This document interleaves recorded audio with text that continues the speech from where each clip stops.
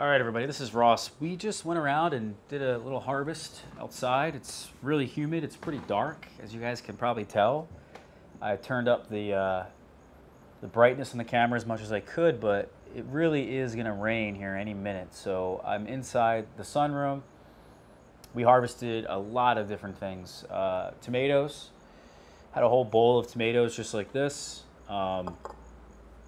Also went around and did a little bit of the last little bit of corn that we had, some zucchini, some cucumbers, carrots and beets, and some brassicas. I'm going to blend those. I'm going to juice them actually, and drink some beet and carrot juice later today. But I also did a little harvest of figs because before rain, that rain that comes in, it's really a good idea to harvest your tomatoes because they split.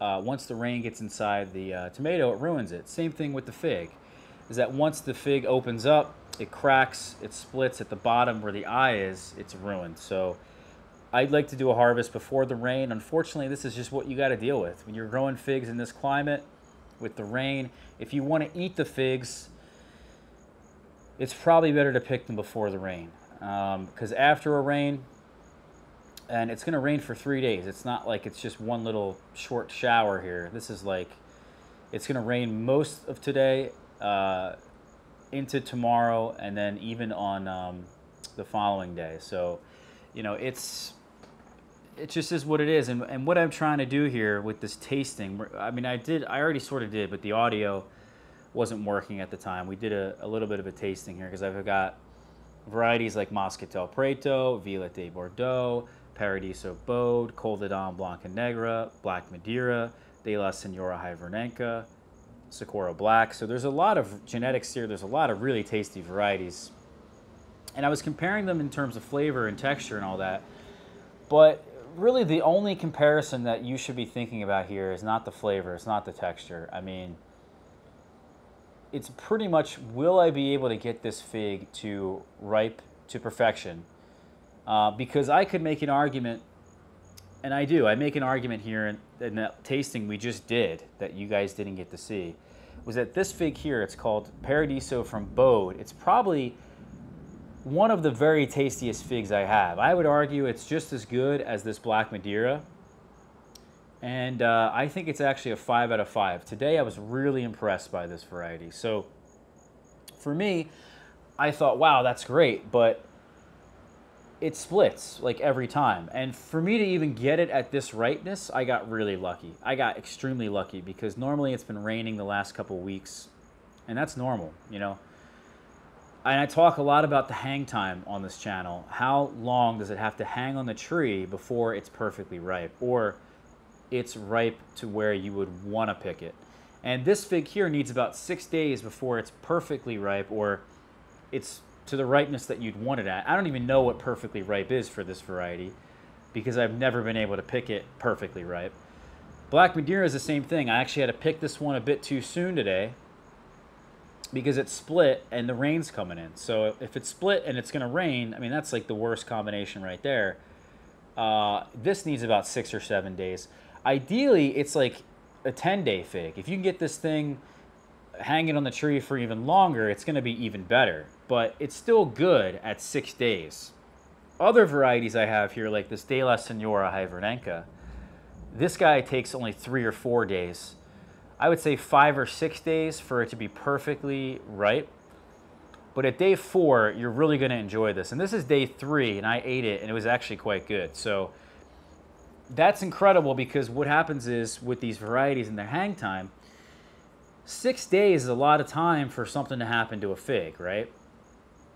Of course, the first couple days after it starts to swell, almost nothing's going to happen to it. But as the fig progressively gets more ripe and progressively hangs the longer on the tree, something more and more is going to likely happen, right? So the De La Senora on day 1 and day 2, nothing's going to happen. On day 3 and day 4, it's edible. The sugar content's there. And then at that point, you may get some problems with rain or critters or insects that could bother this. Although it's pretty unlikely because it's only 4 days. You're only having it on there for 4 days which 2 of the 4 days it's susceptible to the environment. Whereas the Black Madeira, the Paradiso, 4 of the 6 days or 5 of the 7 days, depending on how long you want to have this on there for, you know, it's just more susceptible. Statistically, more things are going to happen to it.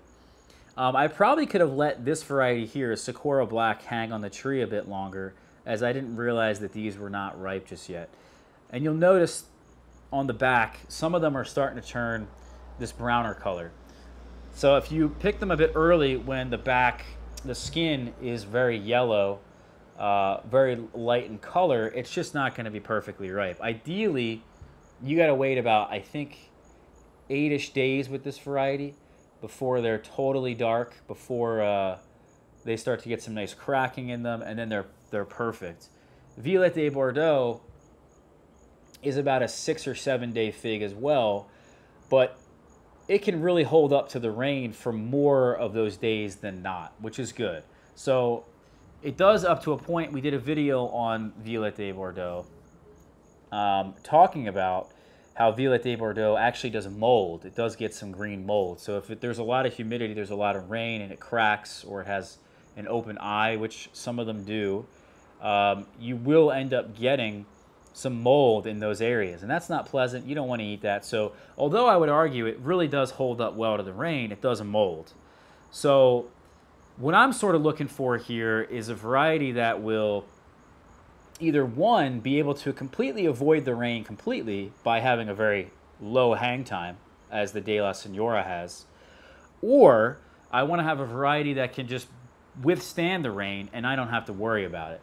And there's really only a couple varieties that can withstand the rain better than this Violette de Bordeaux.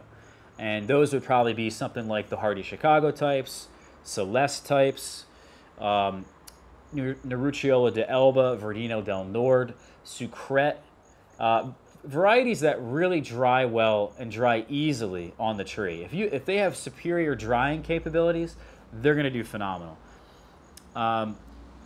I also have here a variety called Moscatel Preto, which this year it's been very, very large, this fig.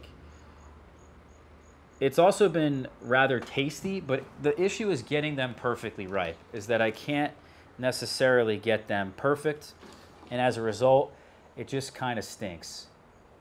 A big fig, caramel flavor to it. Again, great flavor, right? A lot of these varieties here that I'm ripening, that I have in front of me, are big names. Big name figs. I have a Col de Nam. I have Black Madeira. I have Paradiso from Bode, which isn't necessarily a big name. Socorro Black has a big name. So of these varieties, really only 1 or 2 of them I would say is solid. So it doesn't matter how good they taste. That was my intention, was to do a tasting, compare the flavors, which I did, which we didn't get on camera. But, you know, that was my intention. But throughout that video, I realized, well, is that really all that important, what they taste like? Because in this current moment, as I said, the Paradiso Bode is the best one. But it's, in all honesty, not the best one probably 90% of the time. You know, I would say like 75% of the time, I'm not able to ripen that fig to perfection. So if I have 100 figs on the tree, I'm only going to get about 25 that are actually perfectly ripe. And when they're perfectly ripe, then I could say it's a 5 out of 5. Then I could say it has a good flavor, has a good texture. Black Madeira is quite good right now, but it's not perfectly ripe. And I would say it's a 5 out of 5 normally when it's perfectly ripe. But in its current state right here, having to pick it early because it's split, it's probably only a 4 out of 5. So for me, I'm like, all right, well, again, the flavor just isn't everything. There's other characteristics. What is it about these that are going to enable you in your climate to ripen them to perfection?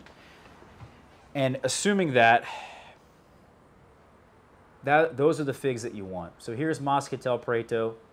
I just want to go over and show you these varieties real quickly. And then we're going to move on, I think, and close out this video. I just want to leave you guys with what these guys look like. There's Moscatel Preto. Here's Paradiso Bode, which was getting a 5 out of 5 today. Very, very tasty, very dense flavor. Extremely good variety. Highly underrated, not talked about. I don't even know if anyone really has it. Here's Coladon Blanca Negra. Wasn't right. Had to pick it early. Although, probably could have let it hang for a bit longer. But 3 days of rain, I mean, 3 days of a consistent rain, any fig that's on the tree is going to basically be destroyed unless it has ridiculous drying capabilities like Nerucciola de Elba and Verdino del Nord. Here's Black Madeira from UC Davis, the first one of the year. Here's the De La Senora Hyvernenka, another underrated, not talked about fig, but hopefully that's going to change. Here's Violet de Bordeaux, the standard. We did a separate video on this. We also did a separate video on the De La Senora Hyvernenka. And again, here is the Socorro Black. Just not perfectly ripe just yet, but you can really see that potential in there. It's really quite interesting. And the back is more lighter skinned. You got to wait till they turn dark. Another Moscatel Preto that they're huge this year, but that size is not helping them. They split, they get lots of cracks in them, and in all honesty, I'm just not a big fan of that fig anymore. For all the reasons I mentioned in this video, is that, yeah, it could be a very good fig when it's perfectly ripe, but I have other figs that will ripen here to perfection consistently, like that De La Senora Hyvernenka. So thank you guys here so much for watching this one. Take care. Hit that subscribe button. Check out our blog, figboss.com. See you guys soon.